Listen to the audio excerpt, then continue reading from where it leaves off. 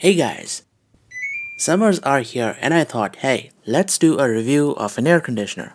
So in this video, we're gonna check out LG's brand new hot and cold dual inverter split air conditioner. And this being a hot and cold air conditioner cools during summers and heats during winters. So the heating functionality eliminates the need of having a separate electric heater for your room.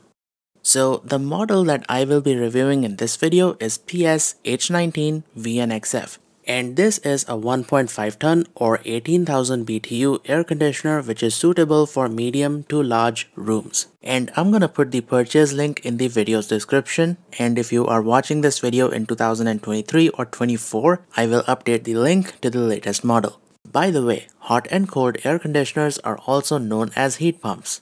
Also, this particular model has every feature that you would want. It's got 4-way swing for better airflow, comes with 2 filters, anti-allergy filter, and mesh filter is coated with cationic silver ions that deactivates viruses and bacteria. It's also got a copper condenser with anti-corrosion coating. And because this is a heat pump, along with cooling, you also get the heating functionality. And being a convertible air conditioner, you can make it run at its 80, 60 and 40% power to save energy. It can also run at its 110% power for those super hot days. So you've got a total of 5 power modes on this air conditioner. Anyways, done with the intro, now let's dive into the video. Alright, so the first thing we will do is take a look at the outdoor unit. By the way, if you are wondering, the condenser fan is powered by a BLDC motor and it will adjust the fan speed depending on the load. Now let's take a look at the back of the unit. So we've got a nice thick double layer condenser coil. And yes, this is a split row condenser. That means it's got another layer of condenser coil at the back of this one. And if I shine my flashlight on the edge of the condenser coil, you can actually see the second row inside over there. So that is a lot of surface area, which is awesome. Now LG claims that this is a copper condenser and there is also anti-corrosion coating on the condenser coil. They're calling it ocean black. And you've also got this coating on the U-bends of the coil. That is nice because this is where the coil usually develops leaks due to corrosion. And you will also find this coating on the left side of the indoor unit's coil. And this little thing is the outdoor temperature sensor. This kind of helps the air conditioner calculate at how much power it should be running at. And this model comes with R32 refrigerant, which LG has been using for a couple of years. And its cooling capacity is about 5.2 kilowatts and heating is 5.4 kilowatts. So that is about 1.5 tons. And we will test out the power consumption later in the video. And lastly, let's quickly take a look at the supplied accessories. First off, you've got 3 meters worth of copper line set. Then there is the remote control and the batteries for the remote, user manual, connecting wire that goes from the indoor to the outdoor unit. It's a 4-core 3-meter wire. Screws to mount the indoor unit, anti-allergy filter, and this thing is the drain pipe connector for the outdoor unit. You see, this is a heat pump. It is essentially a reverse cycle unit. So when it is running in heat mode, the outdoor condenser coil will become cold and thus turn into an evaporator and will get condensation. And all of the condensate water will drip through this thing. That is supposed to be attached at the bottom of the outdoor unit. So make sure that you attach this during the installation. Next, you've also got these rubber feet. These help dampen the vibrations coming from the compressor. And finally, we've got tape to cover the copper line set. So that's it for the tour of the outdoor unit and the supplied accessories. Let me get this thing installed and I will get back to you in just a second. Alright, the air conditioner is now installed and it is up and running. The installation was problem-free and the LG techs installed it exactly how I told them to. And I got the outdoor unit installed on this horizontal stand to save space and to make cleaning the condenser easy. And if you are wondering, yes, we did pull a vacuum. This step is necessary and it is included in the standard installation. So make sure that you tell the LG tech to do this because it removes moisture and contaminants from the evaporator and the copper lines. Anyways, it's been a few days since the installation and the air conditioner has been working fine without any issues. And even though it's installed in a pretty big, almost 200 square feet room, it has absolutely no issues cooling the room down. So I'm standing at the other side of the room and the air conditioner is set to 24 degrees, and checking the thermometer, it is also 24 degrees at this side of the room. So that shows you the cooling is even throughout the room. And to give you guys an idea of how awesome the cooling performance is, when it's running at full power, it blows almost 2 degrees Celsius air. It is so cold you won't be able to stand in front of it for more than a few minutes. That's how an air conditioner should cool like. It is also extremely energy efficient. I've got my meter plugged in and it is showing that the air conditioner is using about 663 watts to maintain 24 degrees Celsius inside the room. And keep in mind, it is pretty warm outside, about 35 degrees Celsius. And during the night, the power consumption drops even further down to just 300 watts. This is because the temperature outside isn't really that warm, so it doesn't really take much power to maintain the room temperature. By the way, I'm running this at 26 degrees Celsius because 26 feels comfortable. And there is a big difference in feeling comfortable versus feeling cold. And trust me when I say, air conditioning is there to keep you comfortable and not to make you feel cold. And running at 26 degrees also saves a lot of power. I've actually made a video on how much power you can save by running the AC at 26 versus 24 and 22. So make sure to check that video out once you are done with this one. And the maximum power consumption recorded during the day was about 1.6 kilowatts, and this was about 5 minutes after switching the air conditioner on. So the room was quite warm at this point and the air conditioner was quickly trying to cool it down. And as the room cooled down, the power consumption also started dropping. And eventually, the power consumption dropped down to about 650 watts.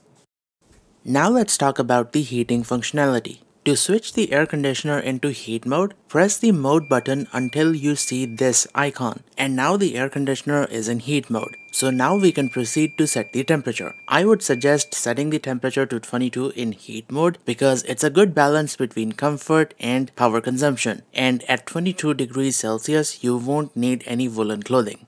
And guys, let me tell you, the heating performance is amazing. The temperature of the air coming out in heat mode is 52 degrees Celsius. I mean, this thing blows proper hot air. And this will make you feel comfortable no matter how cold it gets outside. So now you may ask, how does this heating functionality actually work? Thing is, there is no heating element inside this thing. Well, let me give you a quick and simple explanation without going into too much detail. Okay, so there are two parts of an air conditioner. The indoor unit is called the evaporator and the outdoor unit is called the condenser.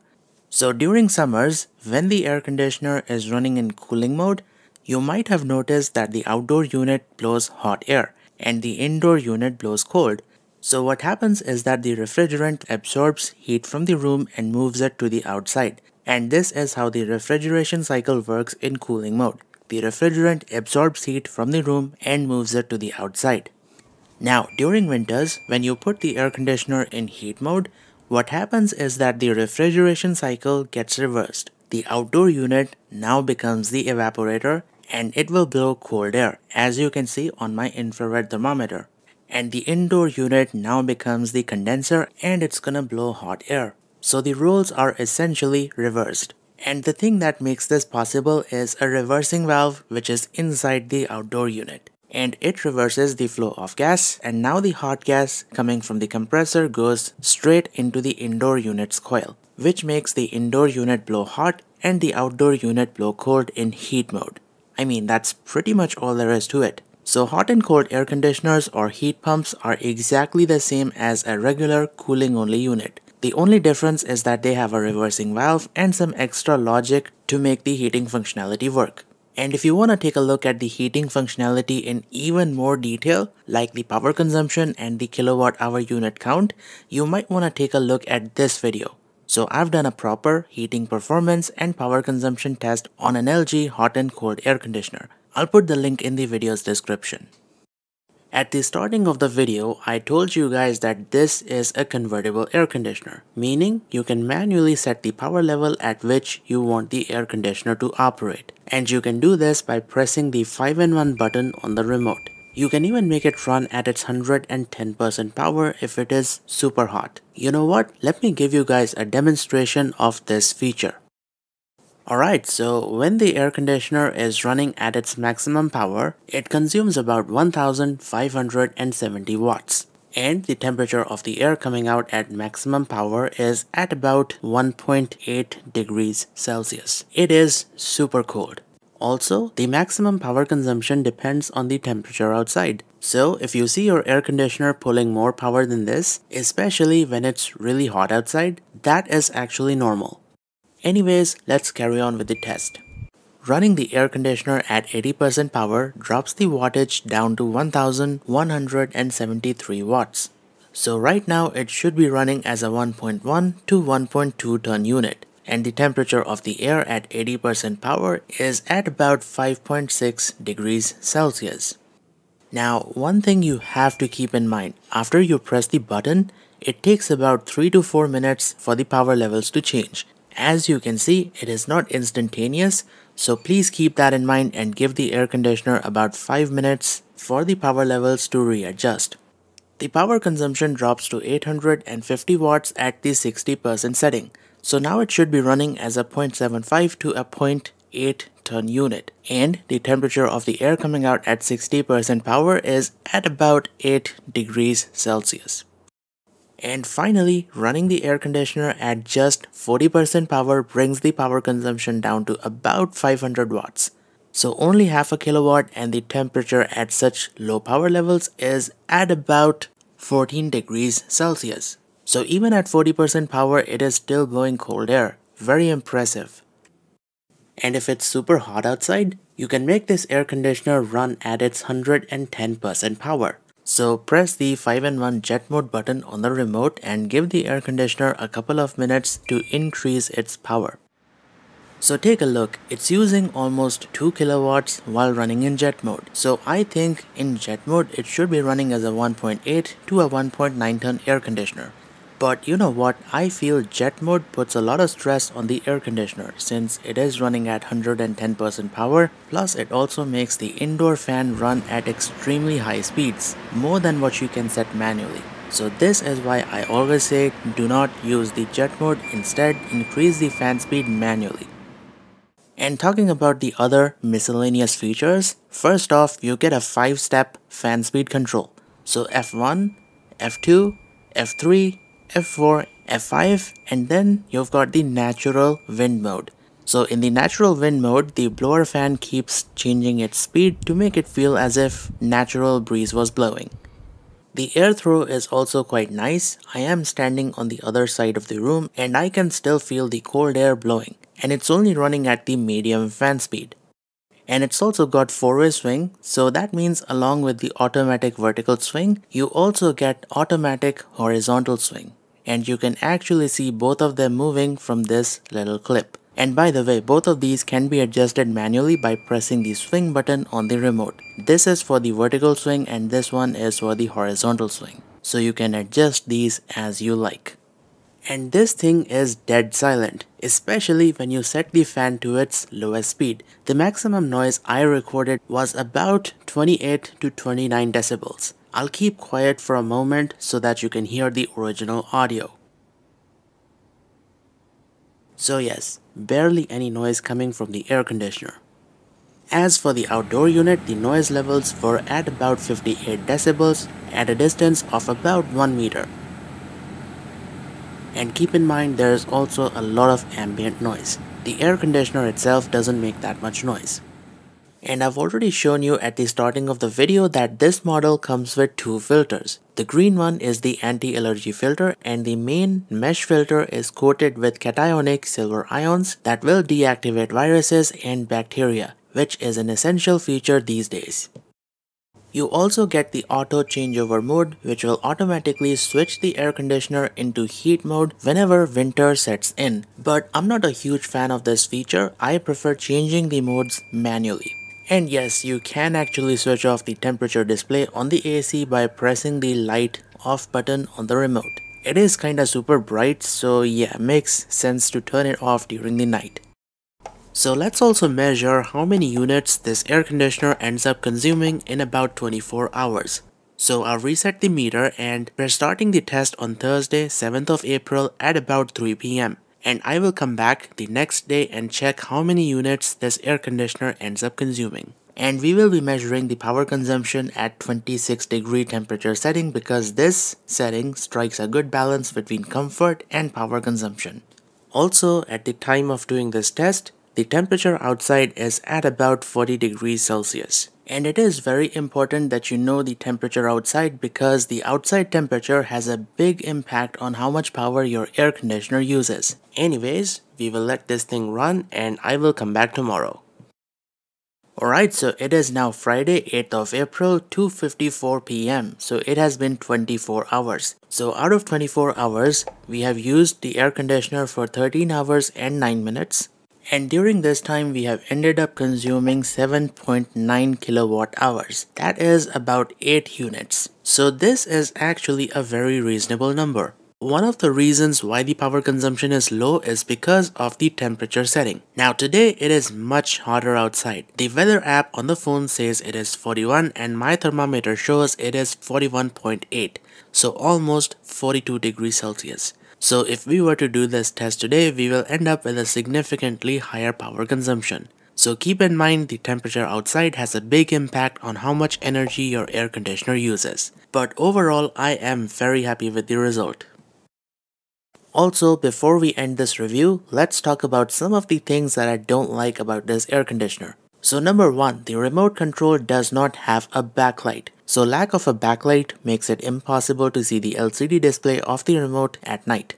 And secondly, this beep sound cannot be turned off. And this is quite annoying, especially when everyone is sleeping at night. So these two shortcomings are just minor inconveniences and are not a deal breaker. And additionally, you also get 5 years warranty on the inverter PCB and 10-year warranty on the compressor, which also includes gas recharging.